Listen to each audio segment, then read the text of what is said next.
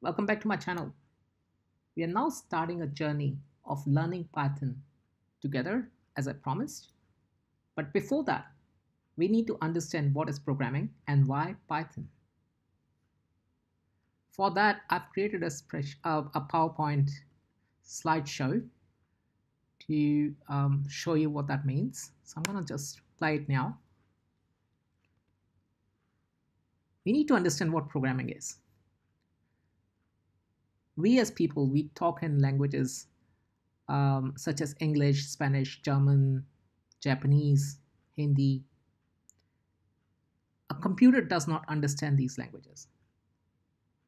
So we have to write programs for computer to understand. And these programs have to be written in a programming language.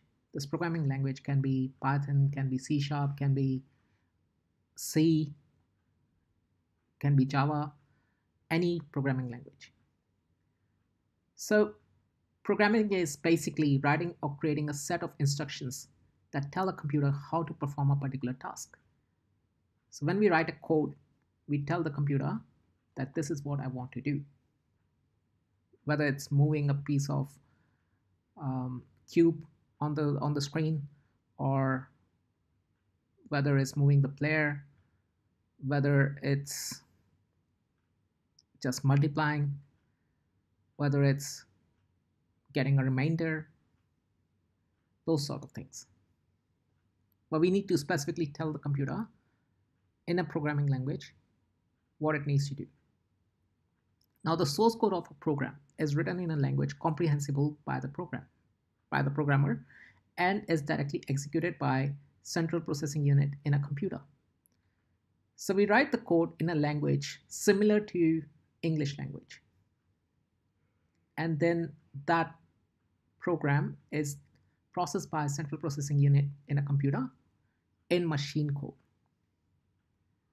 The programming language allows programmer to write coding in a language similar to spoken or written language, not in machine code. So that's basically just writing code in a spoken or written language, or very similar sort of syntax. And we don't have to write in 010101, which is machine code. Top programming languages of 2021. So according to GitHub, JavaScript, Python, Java won top 3 spots in popularity of the programming languages around the world in third quarter of 2021. So Python is among the topmost languages right now.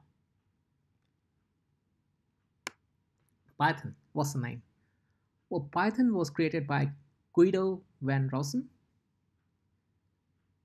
And Python is actually named after Monty Python's Flying Circus, which was a show on BBC, not the actual reptile Python.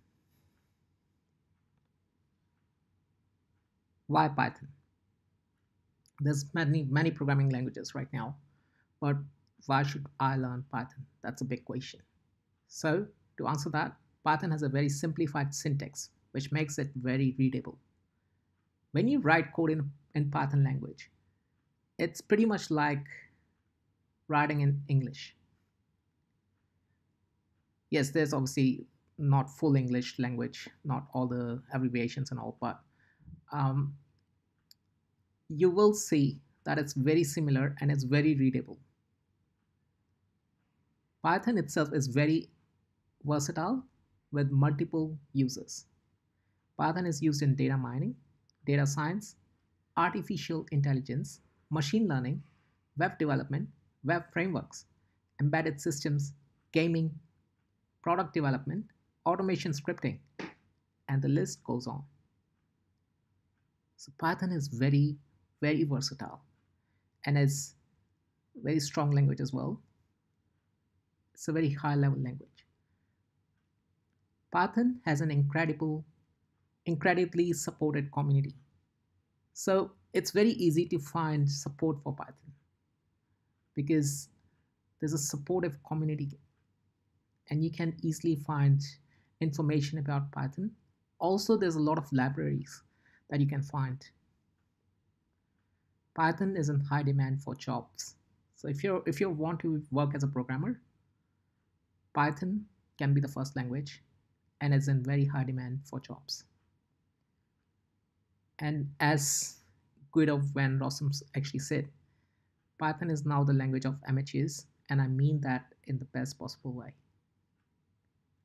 So yes, an amateur can actually learn this language, and it can be a starting point.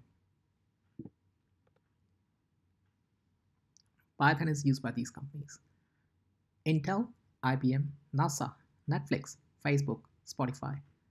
Basically anything which is running a video has a bit of Python involved in it. I'm not saying all websites, but I would say majority of them.